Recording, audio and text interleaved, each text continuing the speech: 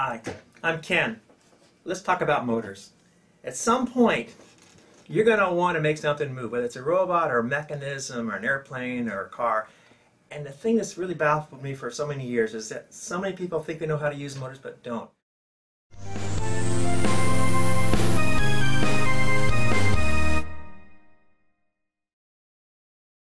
So let's start talking about motors. These are some that we may think about for using in robots. Traditionally, there's lots of different kinds of motors, but this is probably the most common motor you're going to see for low-cost apparatus.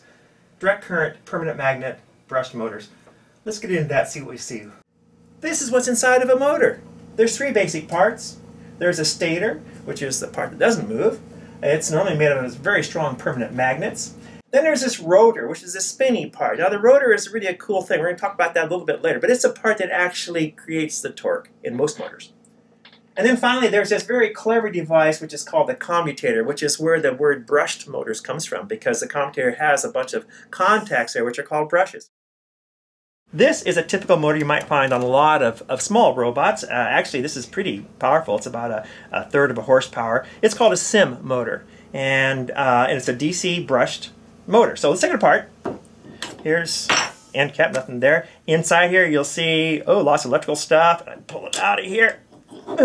That is the rotor. This is the part that's going to do the actual spinning.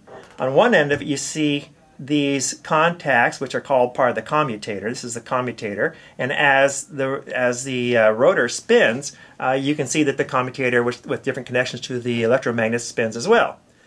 Now, the reason why it's forced to spin is, of course, because of these huge permanent magnets, hence the name brushed permanent magnet motors. These will be a north on one side and a south on the other, and interacting with electromagnets then causes the torque.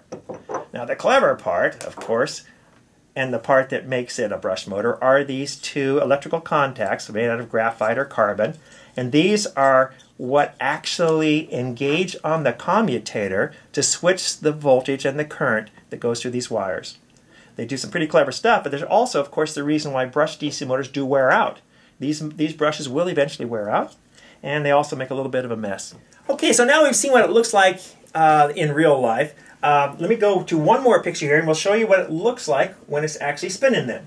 So you'll see in this diagram the electrical conductors through the brushes will interact with the commutator, and the cool thing about it, they switch the sense of the magnets which are in the electromagnet part of the armature. And so one of the things which is not clearly understood, and I want you all to understand, is that actually a DC motor which takes DC power from a battery actually through the mechanism and the wonder of the commutator changes that into alternating current inside of the motor. And that's pretty cool. In fact, every motor does that in one way or the other. There's alternating current that's happening to make electromagnets continually spin. So having said all that and viewed that, let's just look at some of the most basic foundations of electric motors and what they really do. We know what's inside of them. Now, what are they supposed to do? Well, ideally, a motor, it's a transducer. It changes electrical power into mechanical power. But it's not perfect. And in fact, as we know from thermodynamics, power can exist in lots of forms. And so motors can do one of two things at least. They can convert electrical power into mechanical power, or they can also, undesirably, normally, convert electrical power into thermal power.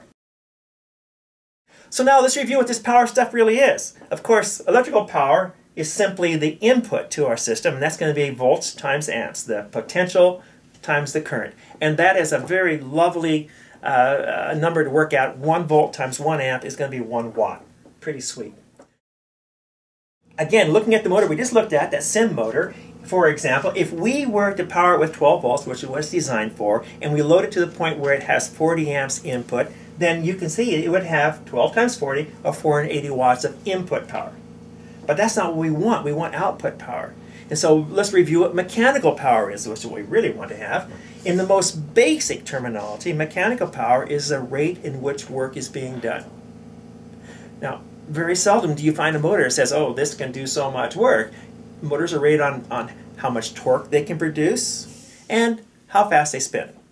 Now, the cool thing about that is if you multiply those two together, the spinning speed, typically in RPM, and then the torque output, that becomes a measure of mechanical power. Now, you got to throw in some conversions in order to get into watts or horsepower, but nonetheless it does tell you what mechanical power is. So in that same motor, that same sim motor that was inputting 480 watts, we would find out that when it is absorbing 40 amps at 12 volts, it would be spinning 3,800 RPM and creating about 6.15 inch-pounds of torque. Multiply that out, provide some conversions, and you'd find out you have a whopping 275 watts of mechanical power output. Seems pretty good. That's about a third of a horsepower, by the way. Now, the interesting thing, though, if you look at it, we had 480 watts input, but we only have 275 watts output. So what happened to the rest of it? That's heat. And in fact, that's something you should understand about all motors, is that no matter how good a motor is, it always does produce some heat. It is possible to make a motor run so it produces no mechanical power, but it is impossible for a motor not to produce electrical heating. There's a few more things we need to understand about this whole relationship between torque and RPM. First off, torque is what motors do.